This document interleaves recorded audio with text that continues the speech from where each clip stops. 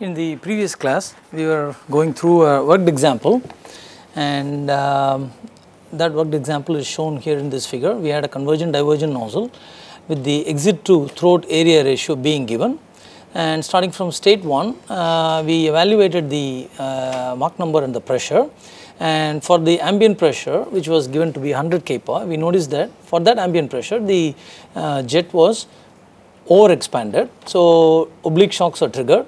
So we evaluated the state properties at 2, and then we also evaluated state properties at 3. Let me recap this, and after doing that we are going to evaluate state properties at 4, and that will terminate this worked example.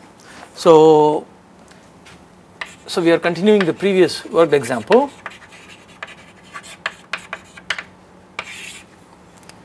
And if you recall from our last lecture, we evaluated the following things. M2 was was calculated to be 2.5. P2, static pressure 2, was 50 kilopascal, and the static temperature T2 was 133 Kelvin, and the stagnation pressure P02 was 854.5. and the stagnation temperature was 300 Kelvin. So these were the flow properties that we evaluated at state 2, and for state 3 we calculated the state properties by noting the fact that state 3 is exposed to the ambient pressure. So the pressure here P3 has to be equal to 100 kilopascal. So that means we knew the pressure ratio and we knew M2. So this was somewhat unusual, because if you remember, we said theta beta m relation. So given either m or theta, or m or beta, or theta and beta, any of the two, we could calculate the third one. In this case, we are actually seeing that you are given the static pressure ratio and m2, and we are calculating theta and beta. So that is what we did. So P3 was known, so let us write that P3 was 100 kPa.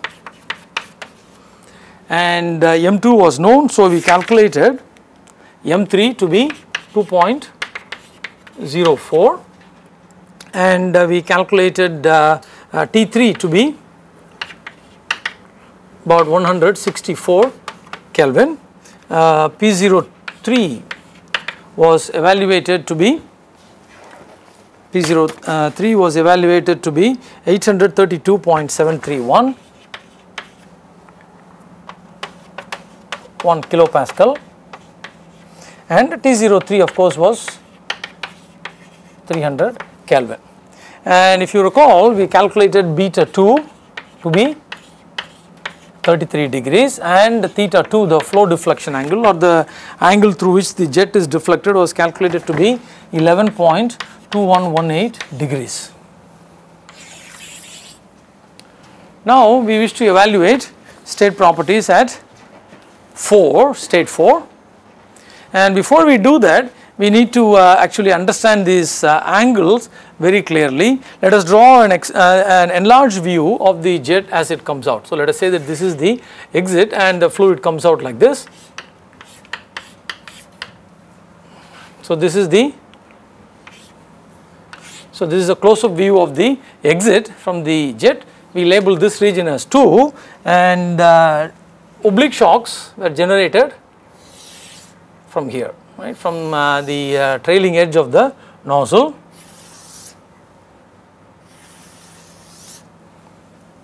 And this was labeled as region 2. Now if you look at the flow vector ahead of the shock wave, it looks like this. Remember, the direction of the shock wave itself in this case is like this. So after passing through the shock wave, the flow is deflected towards the shock wave by an angle of 11.2118 degrees. So that means the velocity vector in region 3 would look something like this.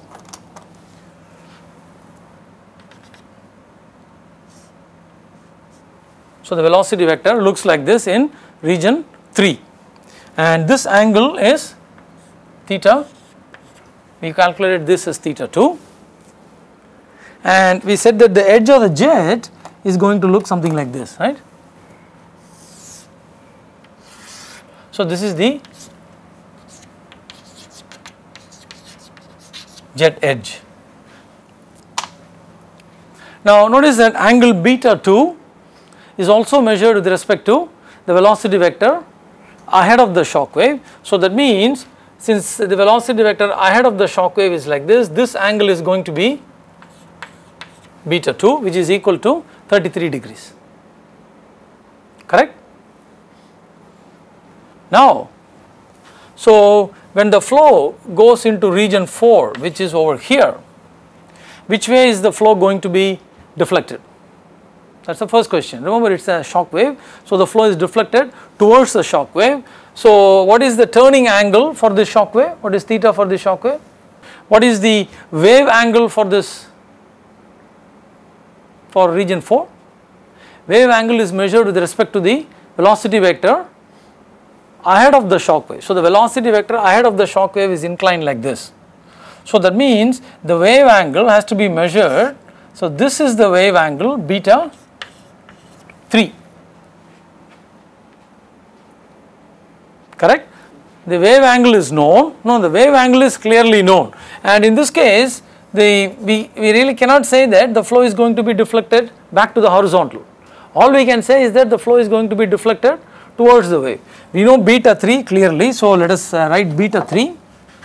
Right, beta 3 is known, so beta 3 is equal to beta 2 plus theta 2. So beta 3 is equal to, the value for this is going to be 44.2118 degrees.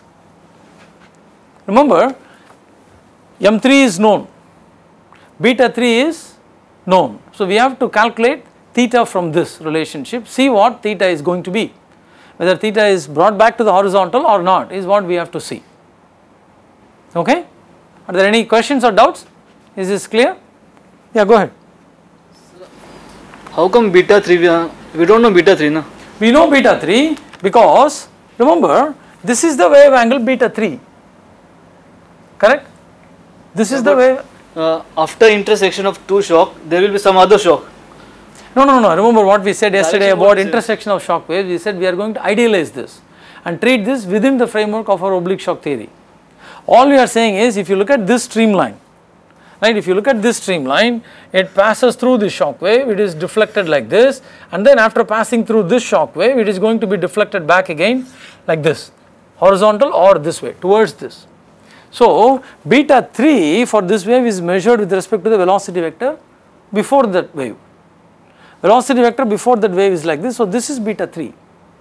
And if I use the fact that this is beta 2, I can split this into two things. So this is my theta 2 and this is my beta 2. So beta 3 is equal to beta 2 plus theta 2.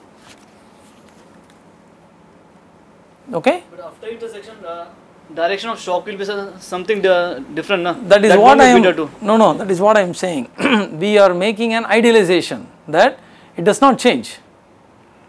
Within the framework of what we are doing, we are assuming that the shock wave goes through without any changes.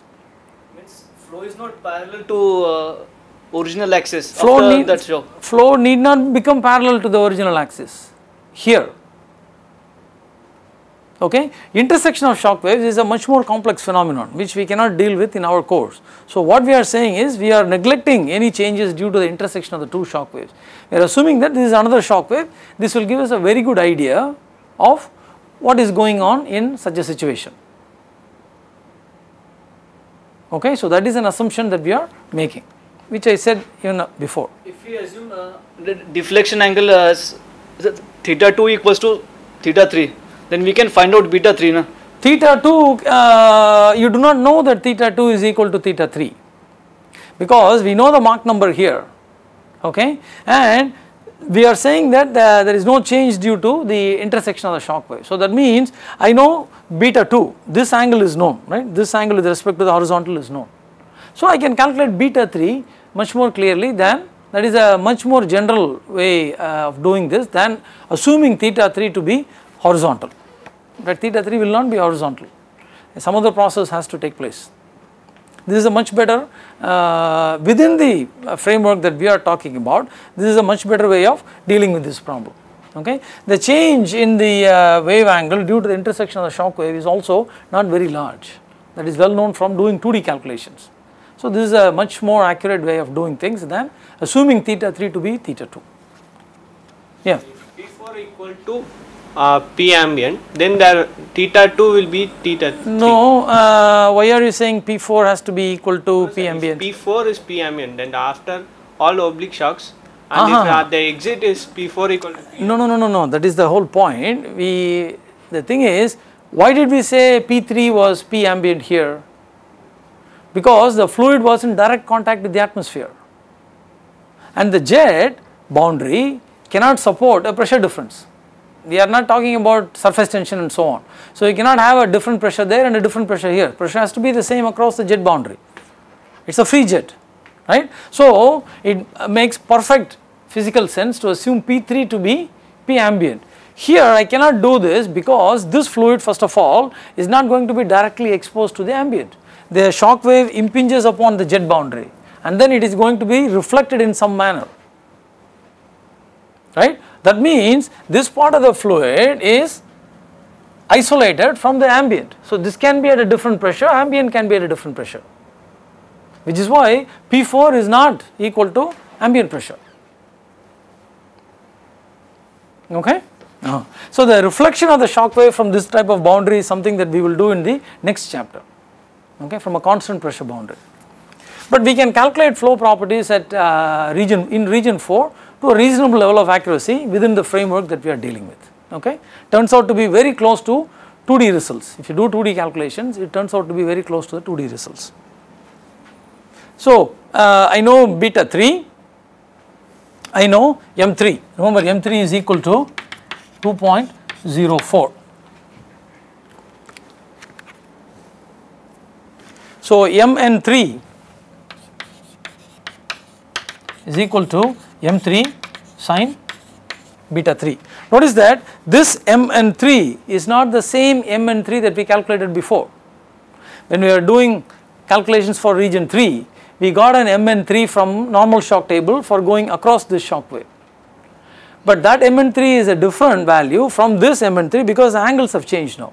So, this is the Mn3 that this wave is going to see, or the normal Mach number approaching this shock wave. Okay. So, this is equal to 1.4225. So, now we go to the normal shock table. From normal shock table,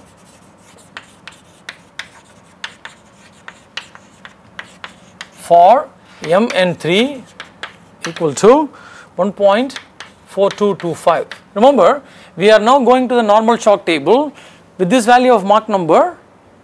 In the normal shock table, this would correspond to M1. Okay, this would correspond to M1 in the normal shock table. So, for this value of Mn3, we can retrieve the static properties and Mn4. So, we get Mn4 equal to 0.73 and P4 over P3 is equal to 2.2024 and T4 over T3 is equal to 1.27085, which allows me to calculate P4 as 220.24 kilopascal and T4 as 208 Kelvin.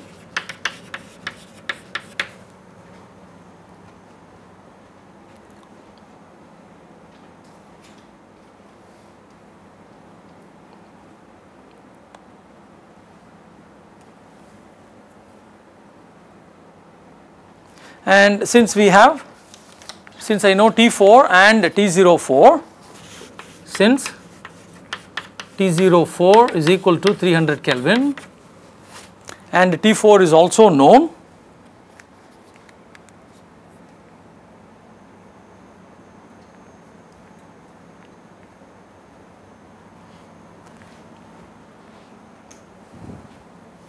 I can get M4 as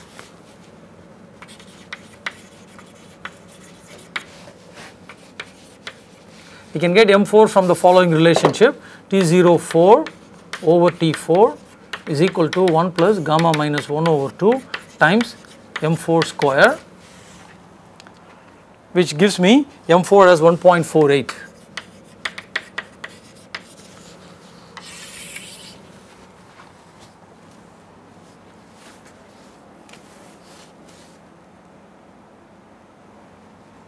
And now I can calculate P04 is equal to P04 over P4 times P4, and the first number I can get from isentropic table 3.56649 times P4 is 220.24 kilopascal. So this comes out to be 785.48 kilopascal.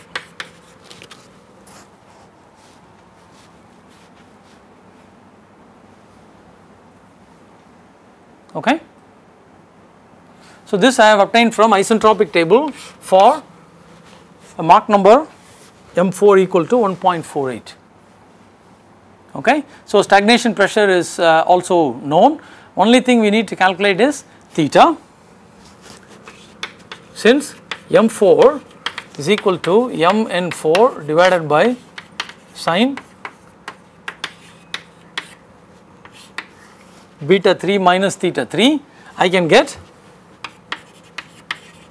all the quantities are known, M4 is known, Mn4 is known, beta 3 is also known. We can get theta 3 to be 14.6834 degrees. So what this shows is the following. First of all, you can see that the pressure is not equal to the ambient pressure. It is in fact more than twice the ambient pressure. First of all. So what has happened is, when we went from region 2 to region 3, we compressed it to the correct value. Then because the shock comes through, now it is over compressed. So what do we have to do to equilibrate with the ambient now? So we have to have expansion fans. Right. So that is something we will discuss in the next chapter. We will continue the solution once more to see. But what happens is, you get this alternate compression, expansion, compression, expansion for a few nozzle diameters or exit diameters, and then eventually the jet becomes equilibrated with the atmosphere. In fact, this alternate compression expansion is usually called a shock diamond, and I will show pictures of this shock diamond later on.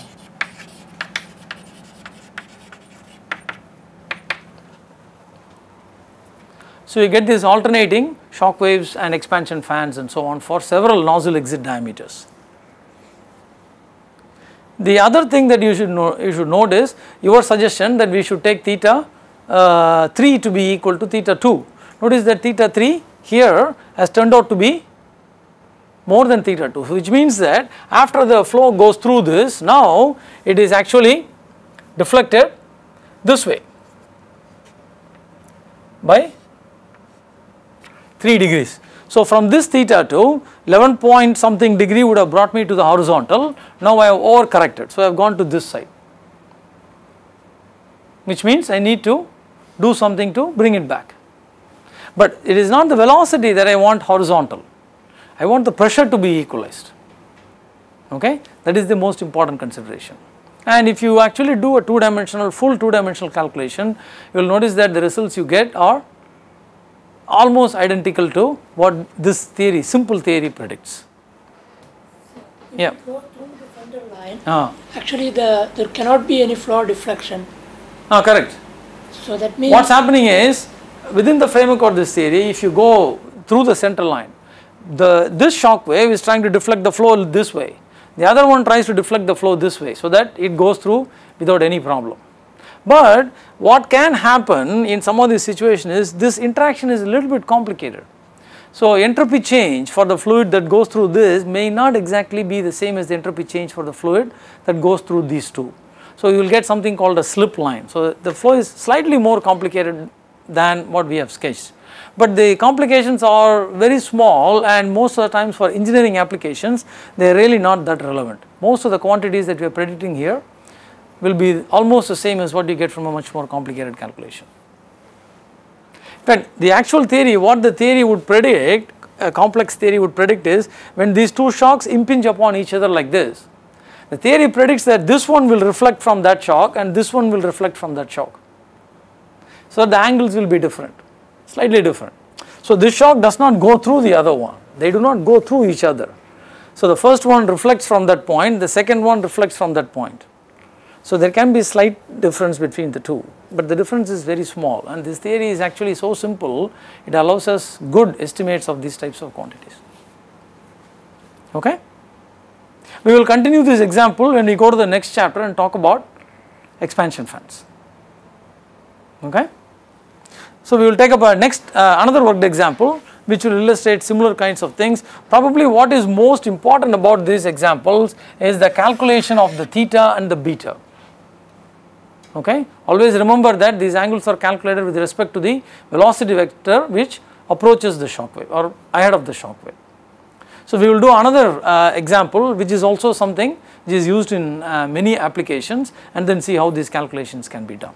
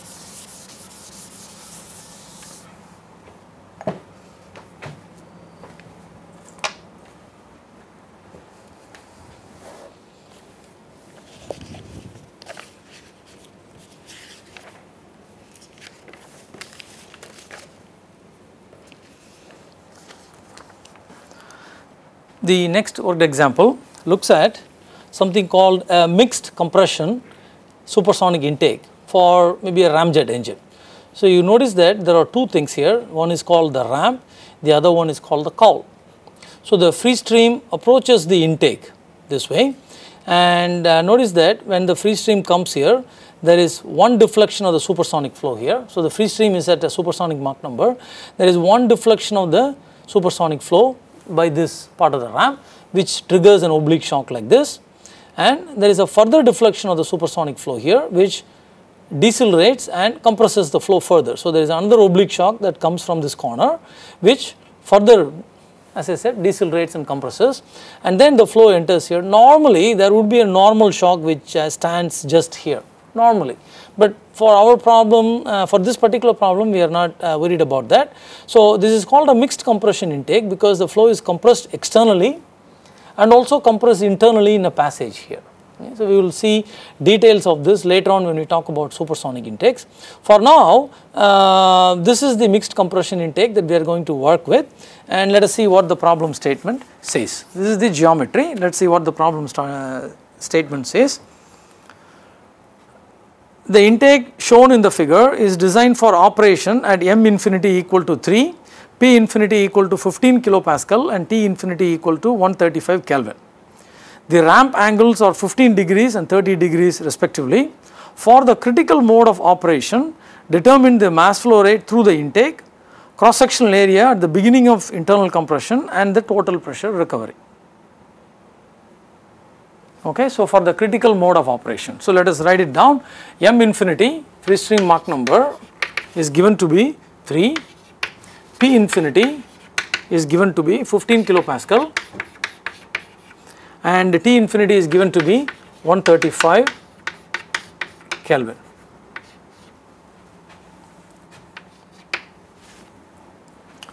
A critical mode of operation refers to a situation when the incident shocks, as shown in this figure, the two oblique shocks are focused onto the leading edge of the cowl. So, here you see both this oblique shock and this oblique shock focusing on a common point. So, this is referred to as the critical mode of operation. Okay, so, that is what we are looking at now. Okay, so, that is the critical mode of operation that we are looking at. Now, we have also shown the capture area of the free stream tube that enters the intake. Notice that if you take any streamline from here, this oblique shock vector has a direction which goes like this. So, flow comes like this, is deflected towards the shock wave like this, then it goes here, it is deflected further towards the shock wave like this, and then it enters the intake. Okay. What I have sketched here in gray is the capture stream tube. So, you can see that the area of the capture stream tube for unit width in the direction normal to the plane of the board, I can calculate the area of the free stream capture tube, capture area of the free stream. Okay. So, let us go ahead and calculate it. So, from the given dimension, from the figure,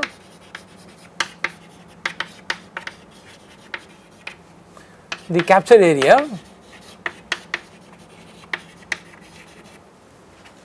can be evaluated as A infinity equal to 0.0375, assuming unit width in the normal direction. So, it is 0.0375 times 1.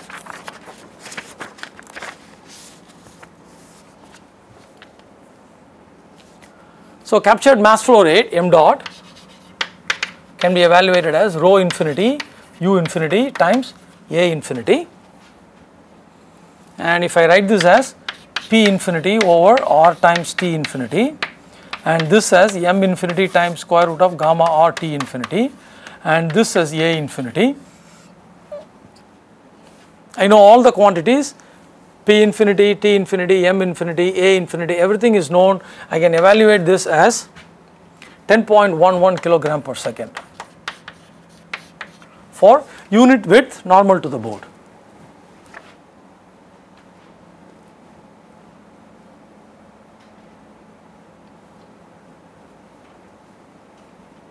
So, let us make a sketch of the flow situation. So, we have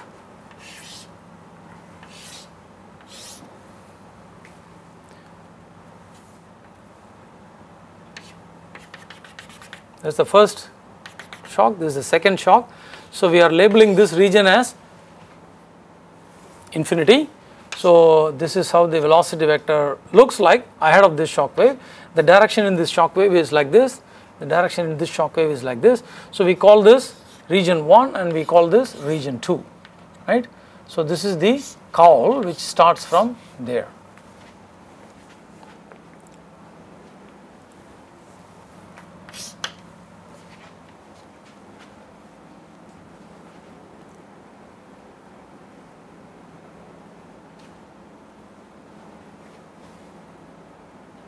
And the angles are given to be 15 degrees here for this theta and another 15 degrees here.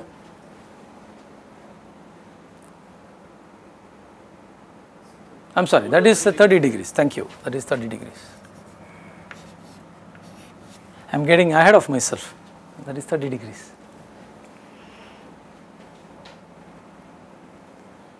So, for the first oblique shock,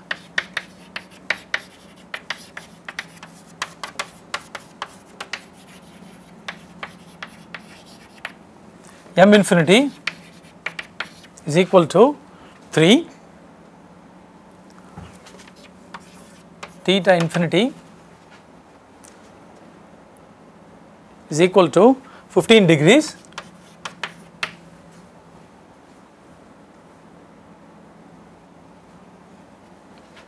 and from the oblique shock table, this tells me that beta infinity is equal to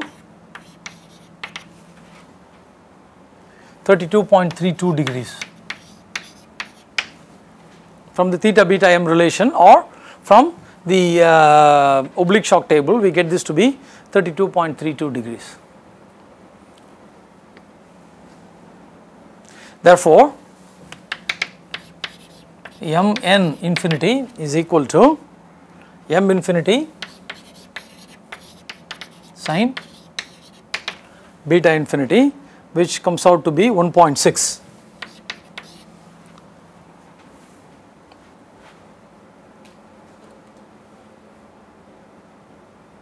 So, we now go to the normal shock table with this value of m1.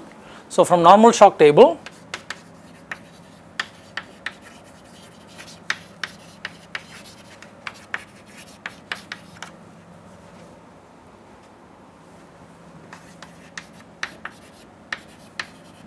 for mn infinity equal to 1.6, remember this becomes m1 when I go to the normal shock table. So, we retrieve the values from the normal shock table. So, we get P1 over P infinity to be 2.82, T1 over T infinity to be 1.38797, and we get mn1 to be 0.668437.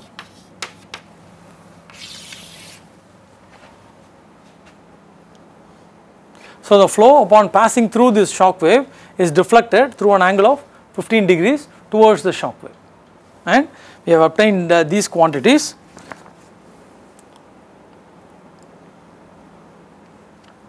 So, once I know theta and beta, I can calculate, for example, m2 is equal to m1 equal to mn1 divided by sine beta 1 minus theta 1, and this I can calculate as 2.245. So, the Mach number went from m infinity 3 to m1 equal to 2.245.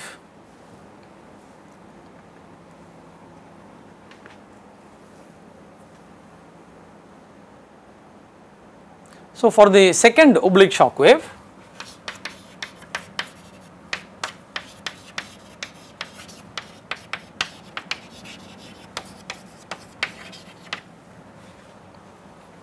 m1, the Mach number approaching the shock wave, m1 is 2.245, and what about the flow deflection angle through this shock wave?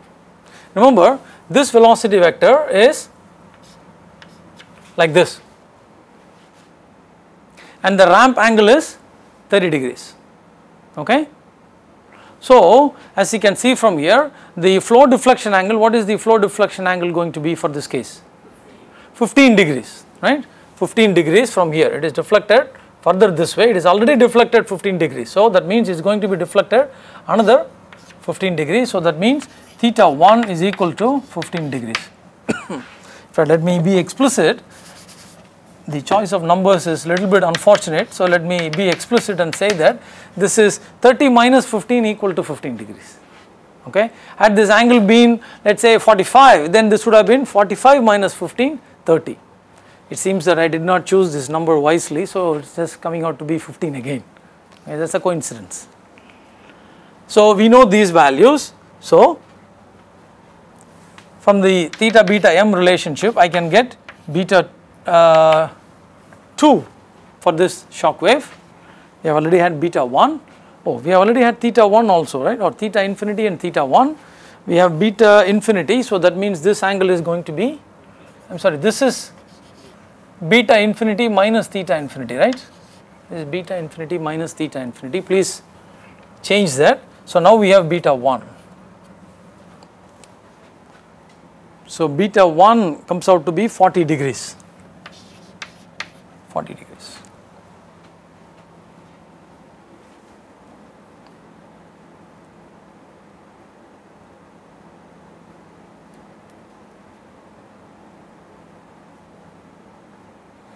Now Mn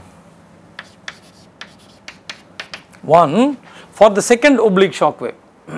For the second oblique shock wave, Mn1 is equal to m1 times sine beta 1, and so this comes out to be 1.443.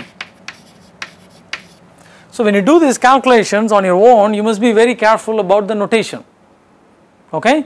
Remember, Mn1 for the second shock wave is this, whereas Mn1 from the previous one was calculated from the normal shock table. The two are not the same.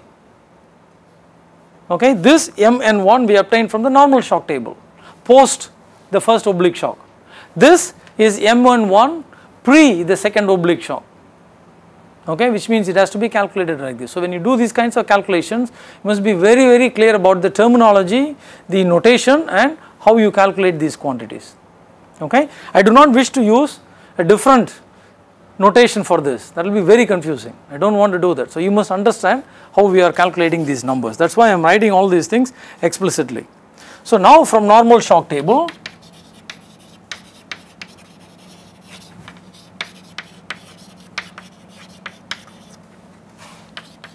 for Mn1 equal to 1.443. So now this becomes M1 when I go into the normal shock table. I get Mn2 to be 0.723451. P2 over P1 to be 2.25253, and T3 over T2, T2 over T1 to be 1.28066. So we have retrieved the static quantities and the normal component of Mach number downstream of this oblique shock wave from the normal shock table. Therefore, M2 is equal to Mn2 divided by sine beta 1 minus theta 1, and this can be evaluated as 1.712. So the Mach number went from a free stream value of 3 to a value of 2.245 after the first oblique shock wave, and then to 1.712 after the second oblique shock wave. Okay. Now as you can see, now we are ready to compress this using a normal shock. The Mach number has dropped below 1, which is why usually you will have a terminal normal shock standing at the entrance to the intake, which will complete this compression process. 1.7 is low enough that I can compress with normal shock. It is not only effective but also efficient at such low Mach numbers. Below 2, 1.7 is okay, so I can do that. So that is the intent of all these supersonic intakes, to decelerate from free stream value to a value below 2 through a series of oblique shock waves. And I get my P3 to be, now I have P3 over P1, P2 over P1, so I can evaluate P2 as 95.282 kilopascal, and my T2 to be 240 Kelvin.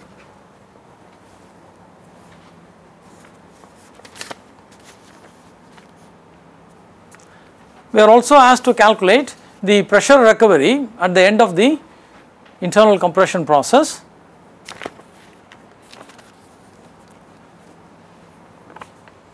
So P03 P02 over P0 infinity is equal to P02 over P2 times P2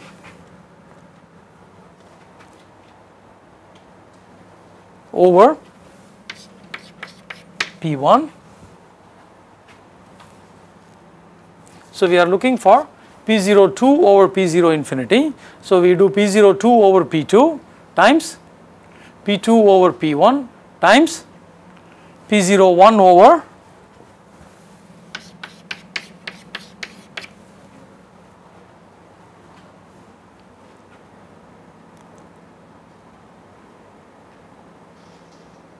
and one more, correct? Huh? Did I do this correctly? Yeah, P2 over P1, yeah, times, let me do it like this, yeah, times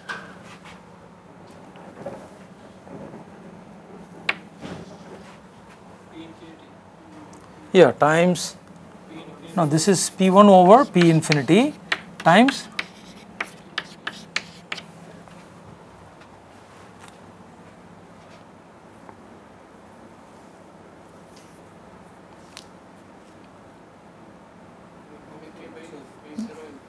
I am sorry, yeah, P infinity divided by P0 infinity, thank you. So, I can substitute these values, we have all these values and calculate this quantity. This can be obtained from isentropic table, this can also be obtained from isentropic table. These two values we have already calculated using normal shock table. So, the internal pressure recovery, the stagnation pressure recovery can be calculated. Usually it will be a number which is around 80 or so, 80% or so for this, maybe slightly less than that. Okay. One more thing that we are asked is to calculate the area, cross sectional area at the end of the external compression process. This we calculate by looking at the mass flow rate and equating the mass flow rate at this section to the free stream capture mass flow rate. So, let us go ahead and finish the example.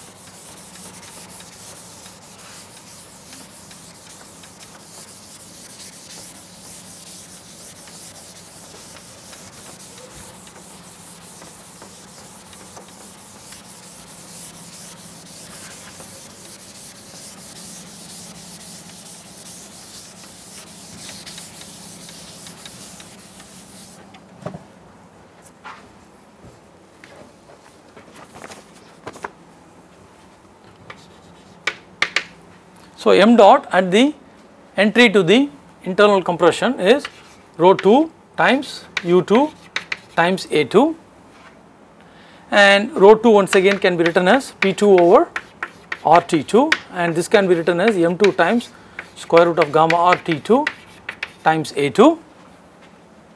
M dot is the same as the capture mass flow rate. So, m dot is equal to 10 kg per second. So, from this I know all the values, I can calculate my area to be 0.01379 meter square.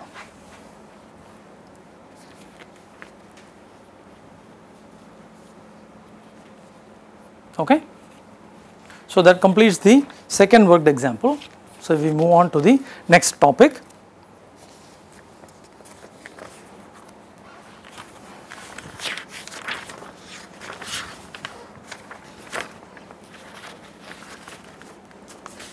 Which is detached shocks.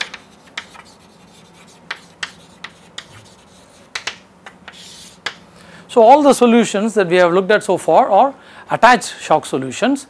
In reality, as we said earlier, when theta flow deflection angle is greater than theta max for that particular Mach number, the shock becomes detached. So, obtaining a solution for this case is very complex, and because the flow is much more complicated than what we are assuming, but we can still draw some useful inferences based on the theory that we have discussed so far. Okay. So, let us look at flow over a wedge. So, let us say that we have a wedge with a semi-vertex angle theta like this. So, this is also theta, and let us say that supersonic flow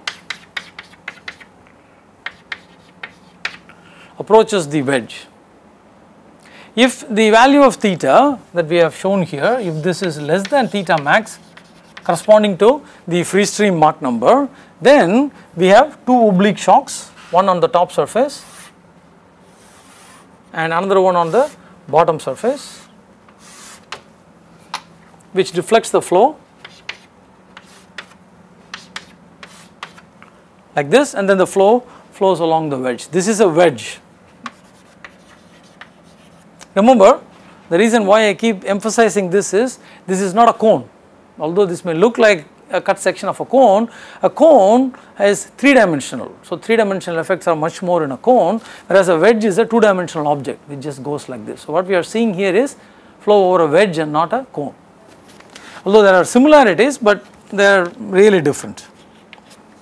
Now what happens when I increase this theta to a value above theta max corresponding to this Mach number? Okay, that is when the shock becomes detached, and in the case of a body like this is usually referred to as a bluff body. Okay, so keeping a bluff body in a supersonic flow many times will cause the shock to be detached and it stands in ahead of the bluff body. So let us say that theta now is like this, greater than theta max corresponding to the free stream Mach number, which remains the same. So in this case the oblique shock becomes detached and it stands in front of the bluff body like this.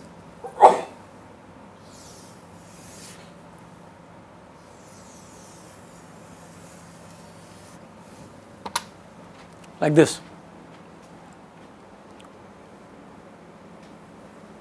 Okay. So this is a detached shock, and the standoff distance, meaning the distance between the apex of the bluff body and the shock wave depends upon the angle, how much more than theta max this is. If it is only slightly more than theta max, then the standoff distance will be very small. As it increases, the standoff distance also increases. This is extremely important in many applications, especially in re-entry flows. When the space shuttle or any other craft re-enters the atmosphere, there is usually a very strong bow shock. This is called a bow shock. Okay?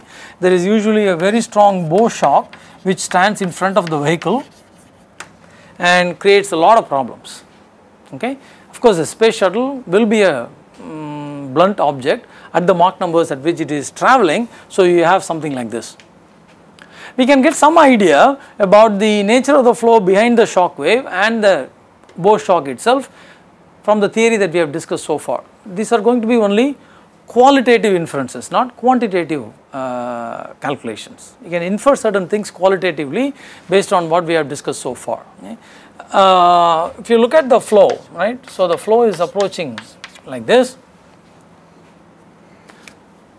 Notice that for the flow along the center line, what is the flow deflection angle? Just across the shock wave, 0. Now far away from the object, where the free stream does not even know that there is such an object, what is the flow deflection angle? 0.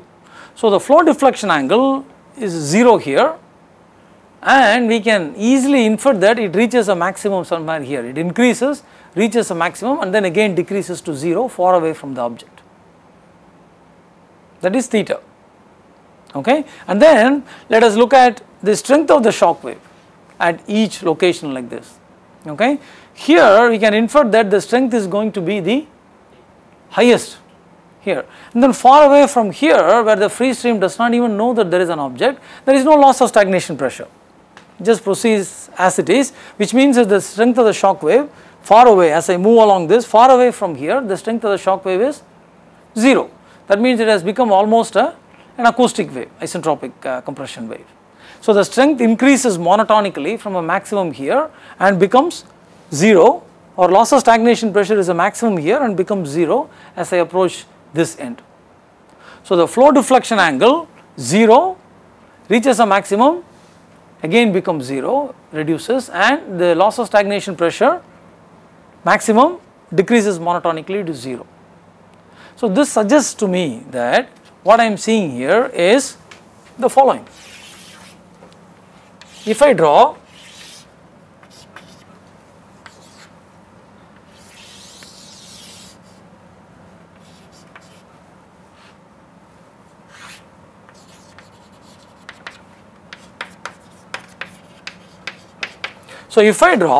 the theta beta m curve corresponding to this Mach number. Remember, this is for an attached shock solution. This is a detached shock wave. So, our inferences for that reason are going to be only qualitative.